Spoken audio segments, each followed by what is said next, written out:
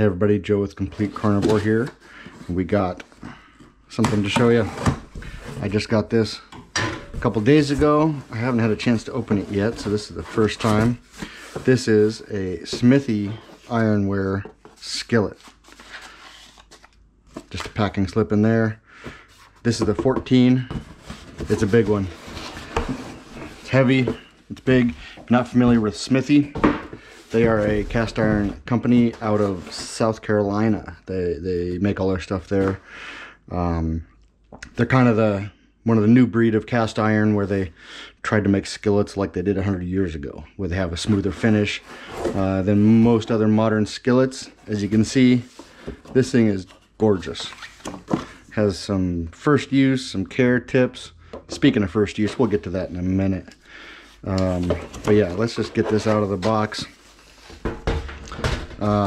It's one of the best looking cast irons I have seen. The copper color it has is great. Of course, that's not going to stay. Once you start cooking with it, it'll blacken up, it'll darken up. Generally speaking, when you cook with a cast iron skillet, the factory seasoning, it's not the best. You need to add seasoning to it. You need to season it yourself. You can just go ahead and use it, but it's going to start looking splotchy and pretty nasty. I have another skillet from Smithey, a little bit smaller one that I got used, and it's really splotchy, and I actually have never used it because it looks so splotchy. I haven't taken the time to reseason it, but that's for another story. You can see this is, let me get my measuring tape. Top 14 inches. The cooking surface is about 12 inches. Maybe just a hair more than 12 inches.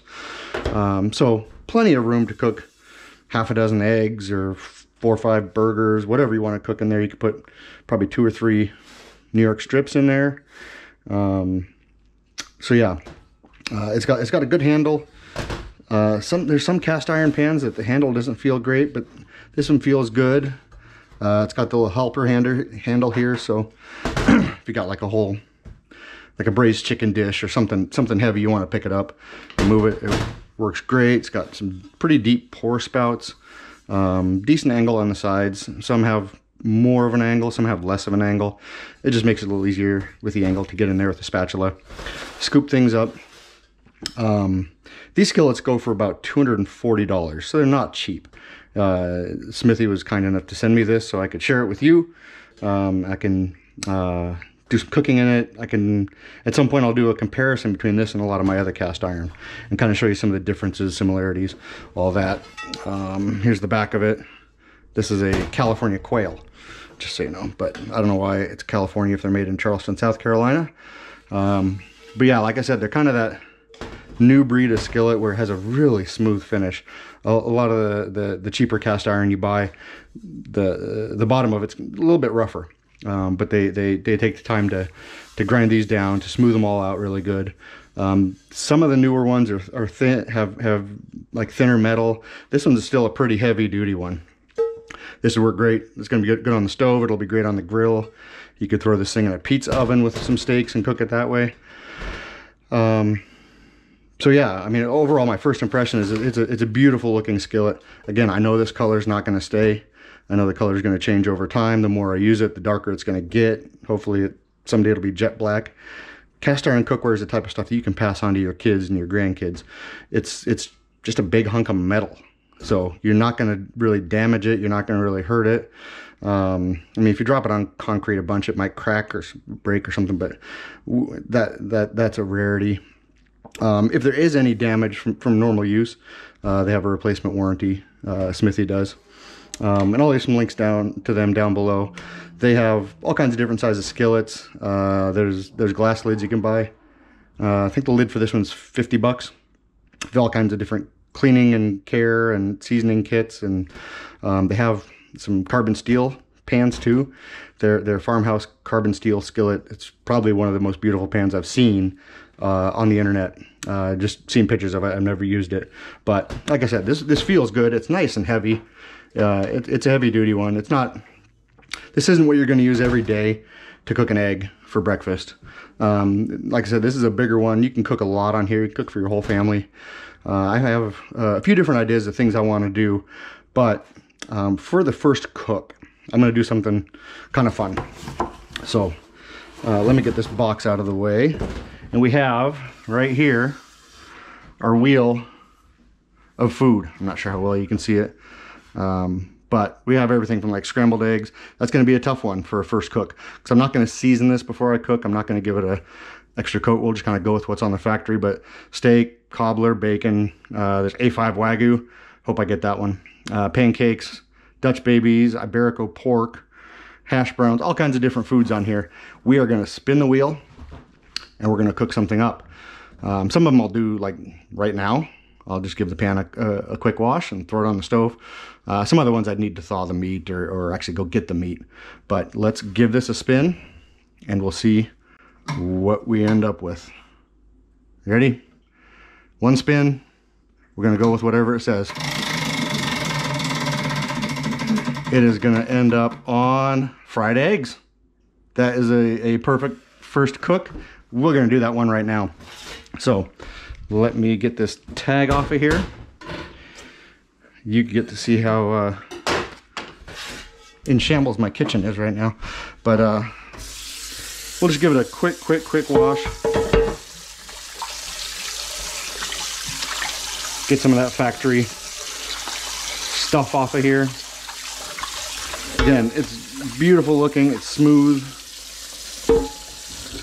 We will get this on the stove, we'll get a little bit of heat on it. We're gonna cook an egg. We are gonna fry an egg. You have to use fat with cast iron. Over time, as you season it, as you use it, it becomes less and less, more and more non-stick. Once you use it for a long time, you can get away with using less fat. But let's just turn this on, kind of medium heat. We're gonna give this a minute or so to heat up, and let's go grab an egg.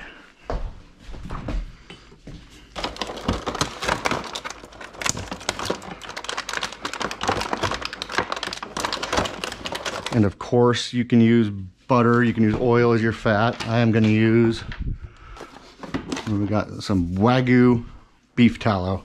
It's kind of a spray. So you don't need to sit here and watch this pan heat up. Well, maybe you do. Maybe I'll talk more about the pan. I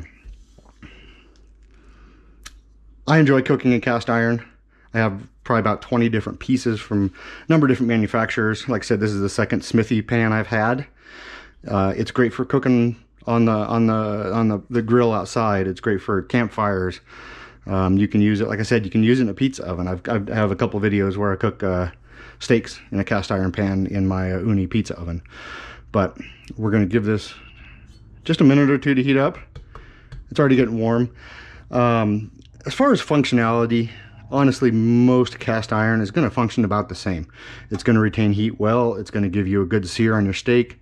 It's going to there's not going to be a ton of hot spots, cool spots if you let it heat up properly. So a lot of it comes down to aesthetics and ergonomics. How does it look? How does it feel? What do you like to cook with? If you like a $20 pan to cook with, get a $20 pan. If you like something that looks nice, if you want to have, kind of vanity, but if you want something that looks good in Instagram photos, that's going to impress your friends when they come over for dinner, and it's going to be kind of something to talk about. A pan like this is great. Yeah, it's $240. It's more expensive than what you're going to see a pan at Walmart or wherever. So I enjoy cooking on these type of skillets. They're fun. Again, you're going to need to re-season it. You're going to need to put a couple more coats of seasoning on it. Basically what you do there is you just you can use vegetable oil, canola oil, rub a very, very, very light coat, stick it in your oven at 500 degrees for about an hour, take it out, do that a couple times, and you're good to go. They make different little wax pucks and different oil combinations you can use. A lot of people say flaxseed. The flaxseed pans I've seen, I don't really care for how they look. Seems like the seasoning comes off of those or doesn't stay even. You can, and again, this is just a normal sized burner. It's not a huge burner. If you have a big wok burner outside, or like one of those gas burners, this will be great on there. It works on a gas stove, works on an electric, works on a flat top. You don't want to be scraping it around too much on a stove like this. But again, you can use grapeseed oil is another one that a lot of people use. Let me get a little bit of water. Let's see how.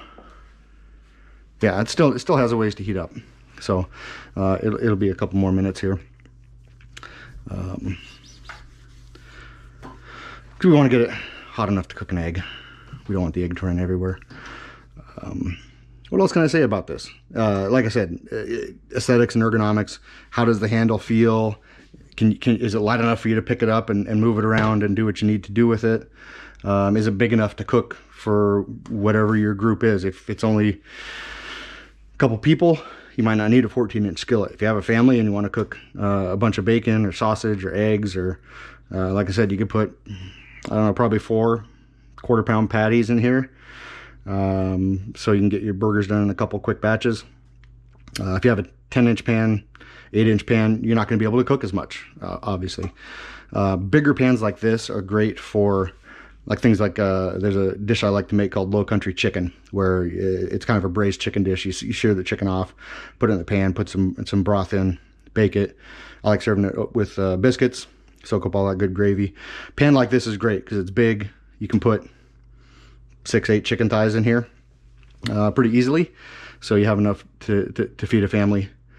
You can do cornbreads, you can do pizzas, like deep dish pizzas, you can do cast iron, either Chicago style or even like a Pizza Hut pan pizza type deal in cast iron like this. So the bigger ones are nice for things like that. If you have an 8-inch, you're gonna feed, yeah, maybe 2 people out of a pizza, an 8 or 10-inch, but 14-inch you can feed 3-4 people, unless you have a bunch of big eaters.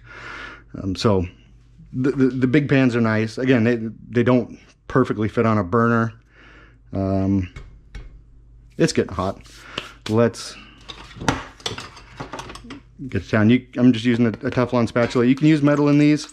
You don't want to just grind away with a metal spatula, but metal spatula is not gonna damage the pan. Again, it's iron. It's a hunk of metal. This Wagyu beef tallow, it's great. It's kind of like cooking spray for meat lovers. Sprays well. We'll get that in there. You can see it's kind of shimmery. That's kind of about what we want. It's probably not quite hot enough to do this, but let's go ahead anyway. We'll crack an egg.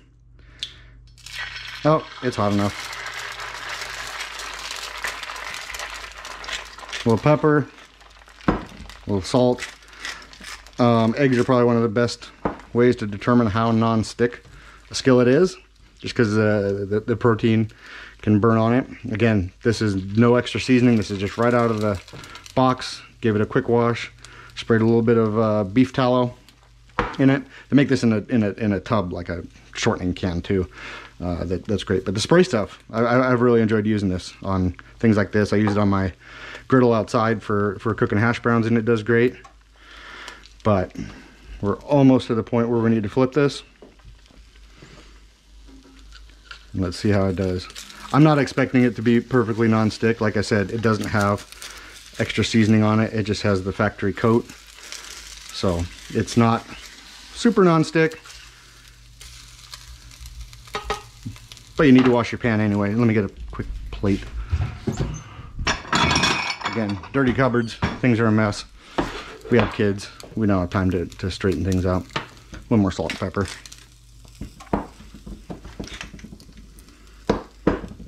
So yeah, I wish a steak would have come up for a first cook. I'll do that some other time. I'll even show you how to use this in the in a pizza oven, and I'll probably do some, like I said, I'll do a video comparing this to some of the other brands.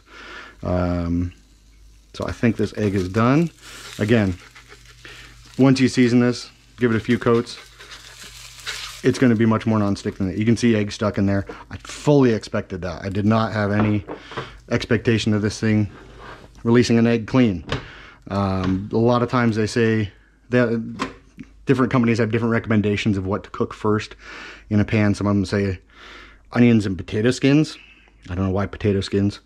Other ones say just cook bacon for a few times. Others, they don't really have any recommendations. But eggs usually aren't what you want to start with because they're going to stick until you get a good seasoning layer built up. But this is the 14-inch skillet from Smithey. Again, it's $240. Like I said, the lid is, I think, $50.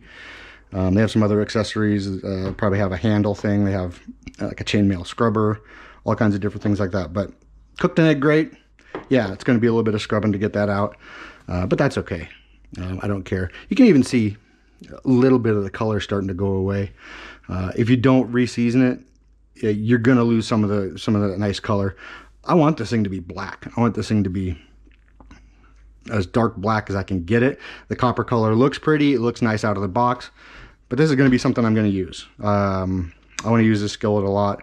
I want to test it out, see what I think compared to some of the other brands. But first, aesthetics, ergonomic, it looks good, it feels good. That gets hot, so you're going to want to get a use a towel when you use that side. This handle here, I don't feel pretty much anything. If you start putting your thumb up here, you start getting a little bit warm, but that is almost too hot to touch.